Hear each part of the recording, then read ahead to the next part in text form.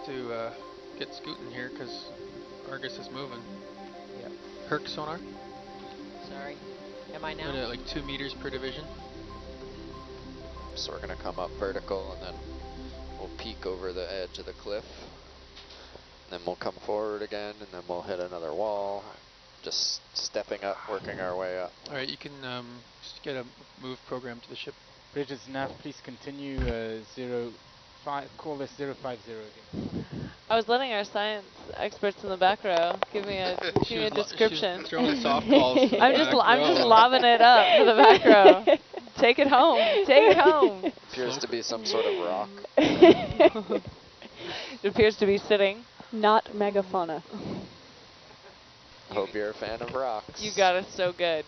Gotcha. Somewhere there's a geologist that's just enthralled by Nautilus Live right now. Yep. Sure, there is. If you are a geologist enthralled by Nautilus Live right now, send us a message. He's coming right for us.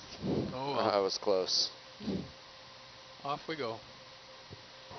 So there is a coral in the, we're too far up I guess now.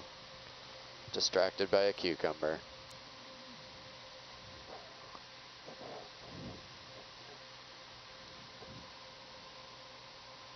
What coral is that? I can't quite tell from here. There are a bunch of bamboo corals that look kind of like that, but bamboo corals have little nodes in between them. What's this guy in the background here, Eric? Okay. There's a little bit of life on the end of it.